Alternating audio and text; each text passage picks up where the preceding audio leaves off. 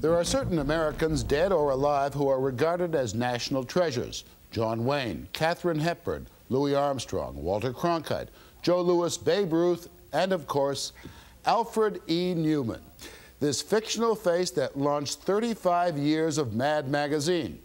You might have thought that with all the electronic diversions available to kids today, something like Mad would be, if not already dead, then certainly dying. That was 1987. This week, we learned that Mad magazine will cease publishing new material after its fall issue is released.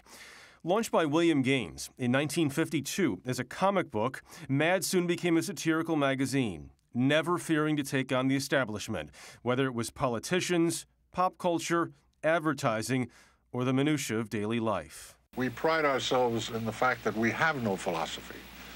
We have no philosophy, we have no politics, we don't take sides. We have no morals, we have no scruples. We have no taste, we have no intelligence.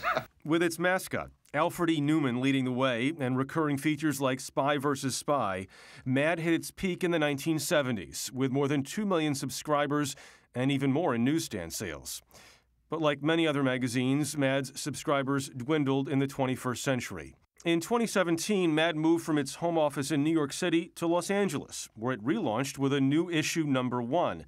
But once issue number 10 is released, Mad will only publish archival material, and new issues will only be sold in comic book shops and through subscriptions. Excuse me, is this Mad magazine? No, it's Mademoiselle. We're buying our sign on the installment plan. After 67 years and more than 550 issues, Mad's influence is undeniable. Hey, did you see the parody of The Daily Show in this month's Mad magazine?